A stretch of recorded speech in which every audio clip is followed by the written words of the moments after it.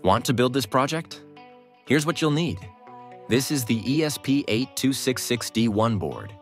Here's the 128 by 32 OLED display and the BMP280 sensor.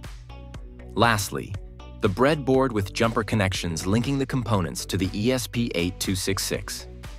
Let's start by connecting the BMP280 sensor to the breadboard and wiring it to the ESP8266. Now we connect the OLED display to the breadboard and wire it to the ESP8266.